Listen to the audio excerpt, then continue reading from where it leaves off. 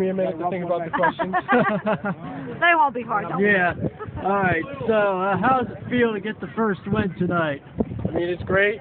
We've been working really hard in practice, and we're just really excited. We're hoping the train keeps rolling in the next week against North Hills. How big do you think fourth down plays were tonight? You had the fourth down touchdown in the first quarter, a couple big fourth down stops on D in the second half. What did that do for you? I think it was a pretty crucial part of the game. It was a pretty big momentum changer.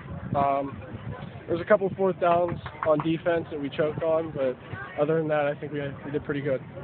What do you think the big special teams plays did for you at the end of the first half? The blocked field goal, the kick return to start the second.